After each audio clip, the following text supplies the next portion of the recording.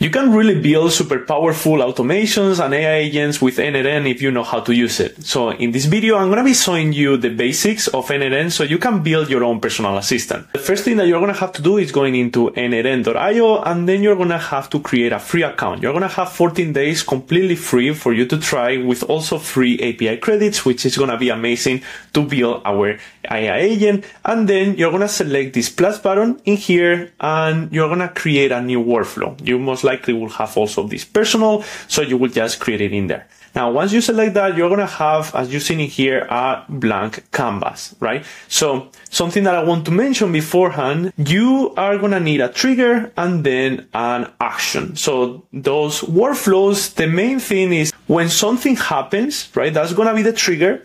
Then something is going to take place. That is going to be the action. So the trigger can be, for example, a chat inside of N8N, an input, right? Then the action is going to be, well, if I'm saying send an email to my friend, that's going to be the trigger, the chat, and then the action is going to be to actually send that email. And it can be many different triggers. For this tutorial, I'm just going to go with the basic one, which is the chat inside of N8N, but it can be creating a Google form. When somebody fills a Google form, you can, for example, the action will be, we are going to send in a hi message on email, or you're going to get a Slack notification. That will be the action. But the trigger will be the user filling out a Google form. But for this case, we are going to add a first step, which is the trigger, and we are going to add on chat message. This is already by default, so you don't really have to touch anything in there.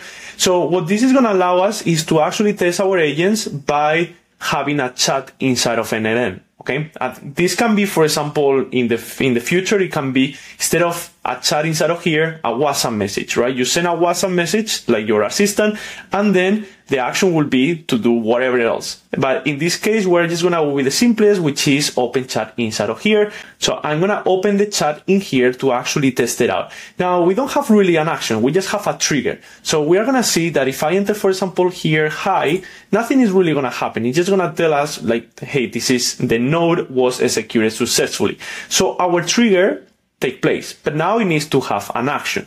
Now, because I want to teach you how to do a personal assistant, I'm going to be selecting one of the coolest automations in here, which is AI agents. So you're going to select what it says AI, and then you're going to select AI agent. So this is pretty cool because this is going to allow us to have this AI agent, which is going to have a LLM as a model for the intelligence. And we're going to see that it consists of three different things. So we are going to have the model, which it can be like, for example, GPT-4o or anything. Then we're going to have the memory, because of course it's going to need some memory. And then lastly, the tools, which is where everything is going to span. And we're going to see how. But pretty much you can just leave this as a default for now, because we press in the plus button next to the chat message, we are going to see that it's already related to one another, right? So wherever I'm entering on the chat is going to go as an input in the AI agent. Amazing. So I'm just going to go back to Canvas, and now we're seeing here that we have an AI agent, but we have this exclamation mark, and it's because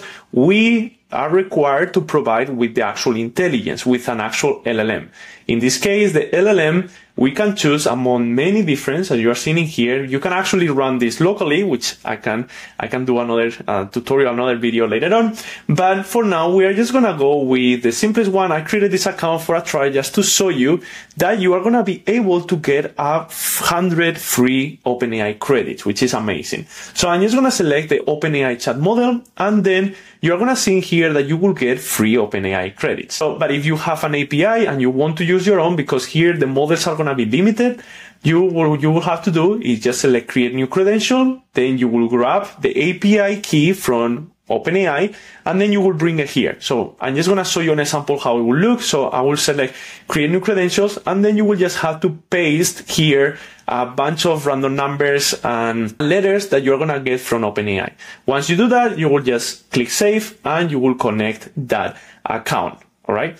So, but for now, we're just going to go with the free API credits that N8N give us. And then here, because I want to do this demo pretty fast, I'm just going to select a 4.1 mini for this case. So let's just go with that one. That one is also going to be very fast.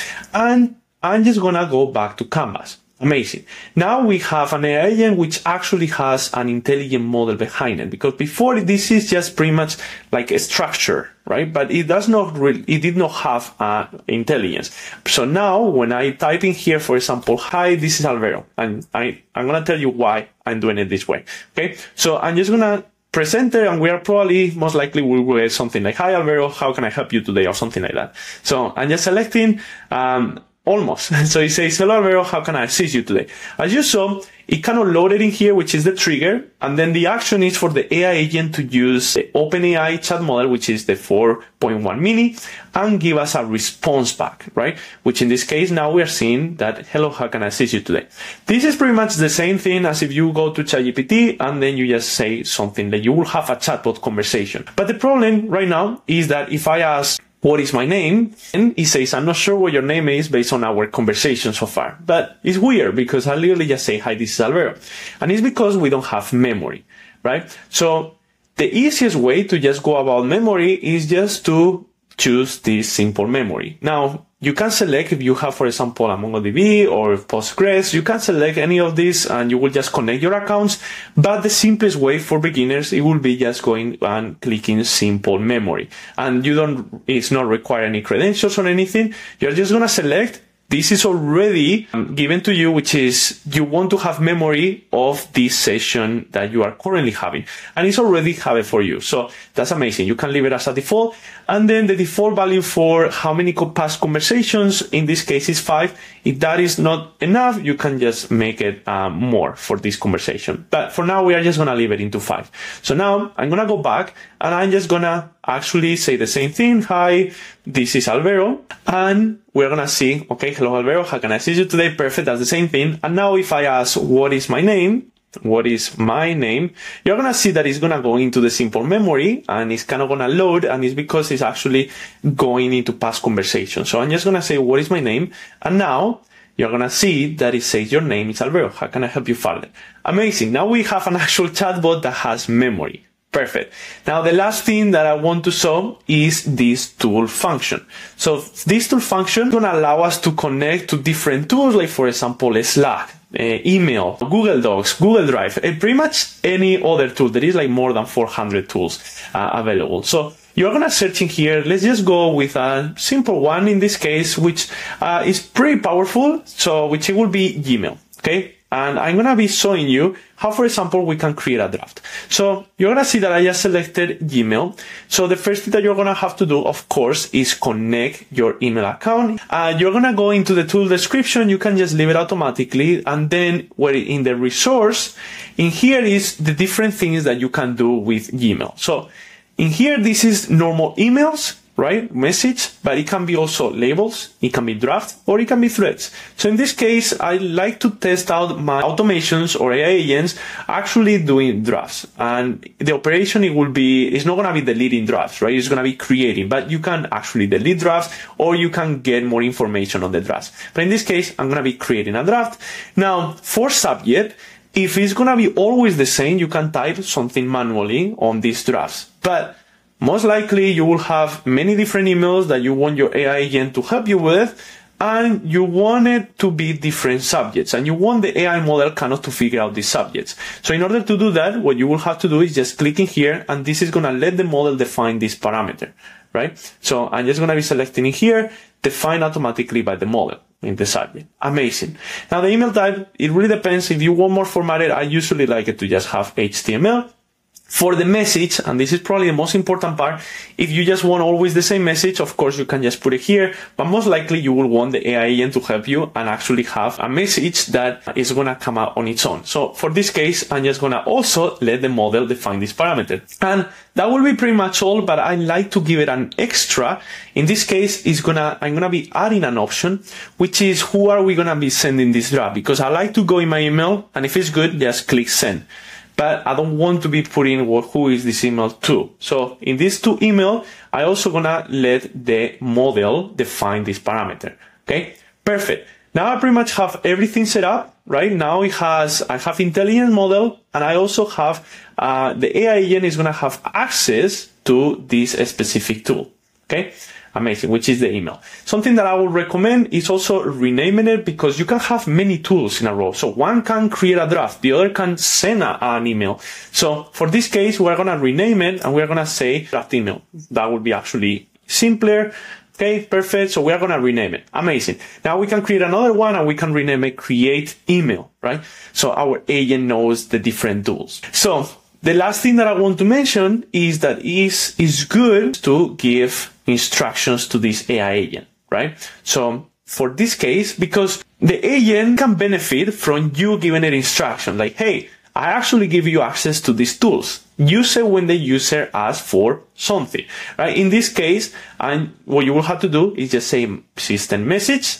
And right now we have you're a helpful assistant, but you can say you're a helpful email assistant if you want. But something that I would probably write in here is something like you are given access to, we can say something like draft, what was it? It was draft email tool node, right? So we can say tool node, use it when the user asks to about drafting an email. Okay, perfect. So now we are instructing it and we are even helping. You don't really have to do this. I have done it without it and it still works, but you want to be more reliable.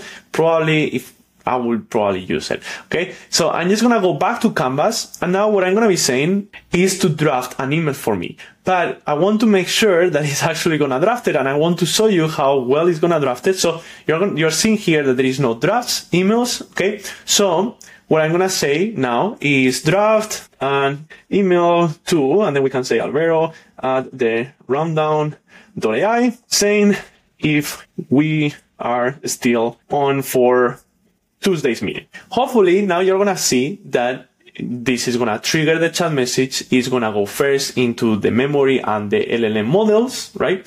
And then it's going to go into the draft email node. It's going to draft the email and we're going to see it in our actual email. And then it's going to go back into the chat model to tell us, hey, I already have drafted this email. So I'm just going to hit enter in here.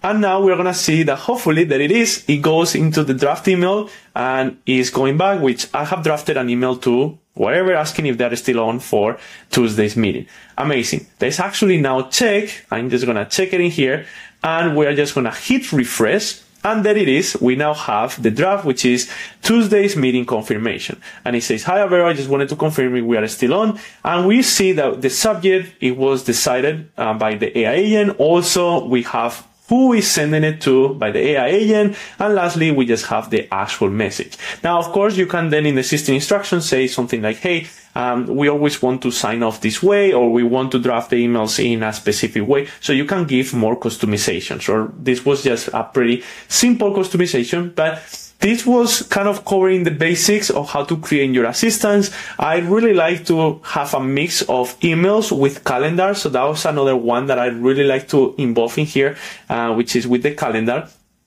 And instead of, so I can just hit, I'm just going to go back. It's probably going to give me this. But something that I also like to do is to, instead of having it here, I have a Telegram bot, which is much easier. And once everything is tested out and you like it, you would just have to click in here to enable the actual workflow. So it takes place every single time. Anyway, that concludes this video. Hopefully it was helpful and I will see you in the next one.